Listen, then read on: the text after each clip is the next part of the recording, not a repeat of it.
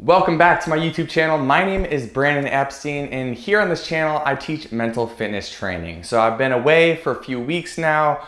I came back and the whole world is dealing with this virus, this pandemic. So I feel this is as great a time as any for me to be teaching you the 8 levels of mental fitness. So you can start to apply these to your life starting today. And you can start to feel more calm in the eye of the storm, because let's face it, in the past 100 years, no one in our generation has dealt with something like what we're dealing with right now. So what we need to collectively do is build the mental strength to be able to stay calm no matter what the circumstances. So that's what I'm gonna be sharing with you today. Not only am I gonna share with you the 8 levels to mental fitness, I'm gonna give you some highlights on them, and I'm gonna tell you exactly how you can train each one of these. So let's get into this. And also, if you're interested, I'm gonna be putting together a free mental fitness guide. I'll make that available. Make sure you are subscribed on my website, mentalfitnesstraining.co, so I can get that over to you. And I'll just say right now, if you want to go through the training for this program, it's available in the Be Mental Fitness Training app. So that is linked up in the description below. Now let's get into this, shall we? So the first level of mental fitness is awareness. This is my new setup, by the way. I just got a condo here. I'm just trying it out. I'm not very good with my penmanship, so bear with me. So the first level is awareness. And what we actually are trying to do is awaken our awareness. Because believe it or not, maybe you're super woke. Maybe you're not. No judgment. We all go through this journey on our own, at our own time, right? We all discover things when we're ready for them. And so the main part of level 1 is actually becoming conscious to how you're creating your experience. A lot of people believe that life just happens to them. It's not true though. We actually can control how we feel, how we behave, and ultimately what we create in our life. And it all starts with awareness. So being aware of how you're creating your experience. And so that really starts with just being able to sit in the observer seat of your mind and just watch thoughts and emotions come up. So instead of reacting, you're able to sit back in the observer seat and you're able to just be aware. And once you can step into that seat of awareness, you've awakened your awareness and you can change your reality. All right. So that's level 1, awareness. And I don't want to go too deep into this because otherwise it's going to be a very long video. I'm going to try to make this video as short as possible while still sharing with you all 8 levels. All right, so level 2 is going to be focus. Now, once you've gained awareness, so you can observe your thoughts and emotions and not react to them, not have to be in them all the time, but actually stepping back within yourself and just being like, oh, why did I have that thought? Or, oh man, I'm feeling really sad, mad, stressed, happy. And just to be able to observe, we can actually choose deliberately to control our focus. So when you focus on what you want, you get more of what you want. When you focus on what you don't want, you get more of what you don't want. And so once you have that awareness, you can begin to control your focus and actually start to direct your life, because it starts with focusing on what you want. Because when you do that, you feel good. When you're focusing on what you don't want, you feel bad. And this may seem really basic, you're like, obviously, but if 1/3 of the people in the US, for example, are struggling with mental health disorders, people don't get this. And you're gonna understand why later, because a lot of your focus and your kind of reactive focus comes down to the subconscious programming you have. But I wanna plant the seed right now. Level 2 is being able to not only to be aware of your thoughts and emotions, but being able to direct them, directing your focus and deliberately focusing on what you want. So that's level 2.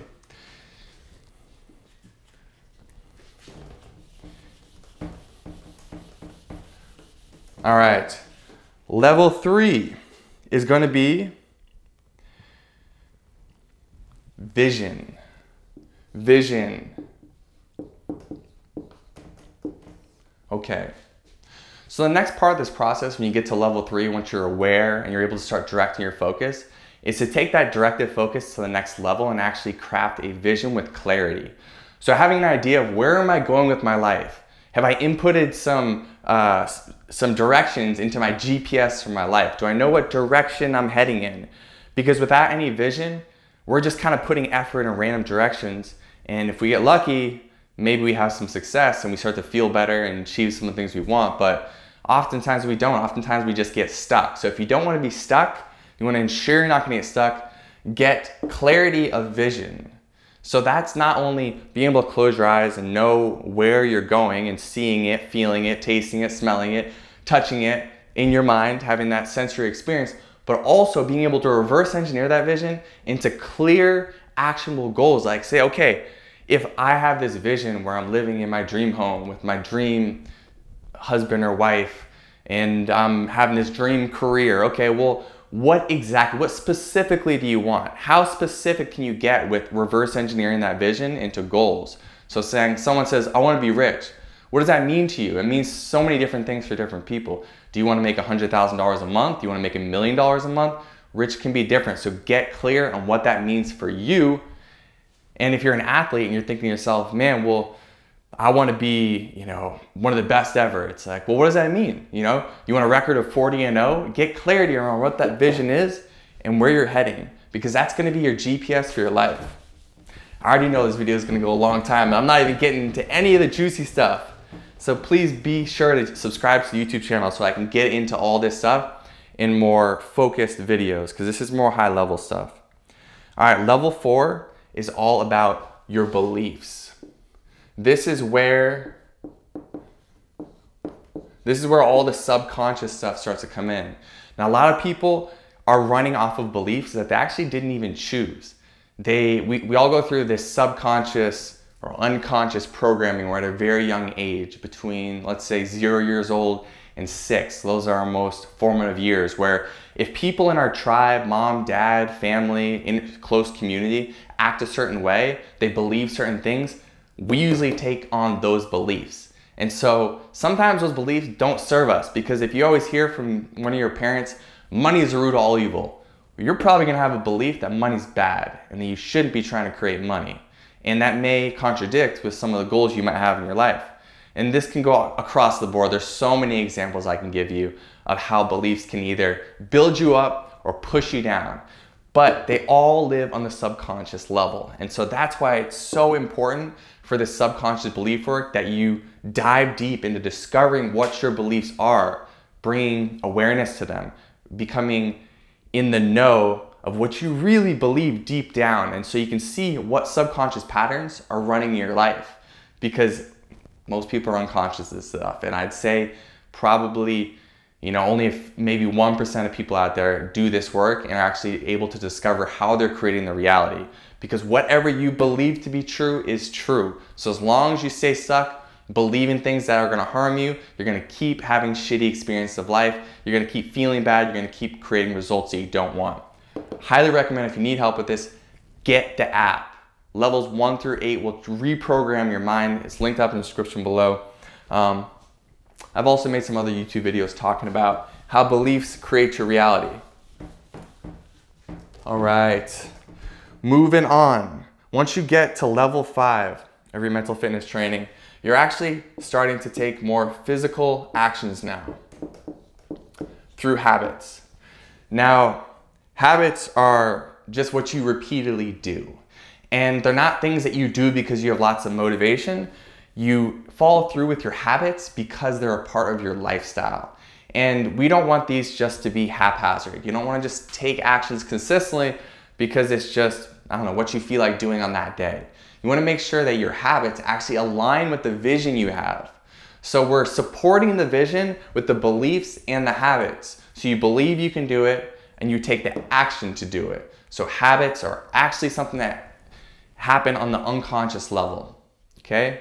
Actions, specific actions, oftentimes are conscious, but habits, they're things that are just built into our lives. Things like brushing our teeth or showering, where we don't have to build up a lot of energy to go do it or get motivated. We just do it because it's part of our lifestyle. So habits, get in the right habits. Huge, huge. All right, moving on. Level number 6, confidence. Supreme confidence. Okay?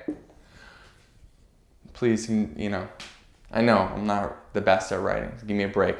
But confidence is something that only comes from putting yourself in uncomfortable positions. And this is the next level. Once you've mastered the first 5 levels, you can start to really figure out, why do I feel confident in general? Why do I feel confident as it relates to a specific skill? Well, in general, that comes from you having integrity with yourself. When you show up in the world and you do what you say you want to do, you build integrity, you build confidence. Now, how do you feel confident about a specific skill? It just comes through experience. The more you do something, the more experience you have, the more confidence you feel towards this. Now again, this may seem like common sense, but there's so many people that try something for the first time and they're not good at it, and so they just are like, oh, it's not for me. It's because you have low confidence and low experience. You may be great at that thing if you're able to stick with it long enough to build the confidence in yourself to really show up, get into a flow state, and see what your potential is. But you gotta have the experience before you can even give yourself a shot. So confidence is hugely important in whatever you wanna do in life, but remember, it comes through experience, it comes from putting yourself in uncomfortable positions to grow. So always looking for opportunities to do things that are gonna stretch you, make you grow, get you out of your comfort zone. All right, home stretch here, home stretch. Stick with me. The level number 7 is unshakable mental strength. Mental strength. And I would say all of these things actually contribute to your mental strength. But specifically, when I talk about mental strength training, when I talk about mental strength, I talk about the ability to have failures, to have things not going your way, to run into obstacles, and to be able to keep pushing forward. Because with all my conversations with top athletes, entrepreneurs, and my own experience in life, and with my clients, the reason some people are successful versus others is because they have the mental strength, the mental resilience to keep pushing forward when they've come up against an obstacle. And a lot of people just believe that, oh, well, if it gets really hard, well, maybe, or if something stops me from trying to achieve my goal, maybe I shouldn't do it. No, you just got to keep going. And you need the mental strength. So mental strength comes through being able to hone your focus. And that happens through training your mind through things like meditation, through mindfulness practices. All those things are great for building mental strength. And also, of course, experience of moving through obstacles and moving through failures and pushing forward. You'll get the confidence and you'll get the mental strength to do it again in the future. But if you want to deliberately build your mental strength, start meditating. I've got a lot of free meditations on this YouTube channel, also on the app available as well. All right, you guys ready for it? Home stretch, last one. Level number 8. Mastery. Mastery. All right, so mastery happens through consistent, deliberate practice. Whether you want to become a master in a sport, as a musician, as any artist, as someone in business, what you have to do is get those deliberate reps in. You just need to literally choose the thing you want to focus on and get as many good reps as you can as possible. So if you're a boxer, for example, you just want to master that jab, master that jab, master that jab. More and more reps you get over the weeks, months, and years of repetitions, that's how you get to that mastery. And we all know that famous Bruce Lee quote where he talks about how he fears the man who's practiced one kick 10,000 times than someone who's practiced a bunch of different kicks many times. You know what I'm getting at. Basically what Bruce Lee was saying is he's afraid of someone who takes one thing and becomes a master in it, not someone who tries to do a bunch of things and be great. And if you look around at the people who are the most successful, they're not doing a lot of different things. And if they are, they're definitely the anomaly. To become a master, you really have to get clarity around what you want to focus on, and you need to choose to take the time to get those deliberate repetitions in. And the more you get with good practice, the more deliberate, perfect practice you get, the better you get, and the more you're going to be moving towards a state of mastery. So there's many masters out there. There's not a perfect amount of time to get to mastery, but it's going to happen through consistent mental reps, so visualizing, seeing yourself do the thing, and then physical reps, actually going in and taking the action to do it. Now there's so much more I could say about these 8 levels to mental fitness, but I wanted to give you a high level view of all of them and then give you an opportunity to get into this training, guys. This is by far the most powerful thing I've ever put together in my entire life. These 8 levels of training will take you from a state of just unconscious awareness, not even knowing how you're creating your experience, to by the end you get to the oneness where you're able to control how you feel, how you behave, and what you create in your life. Now I won't lie to you and say it's an easy process.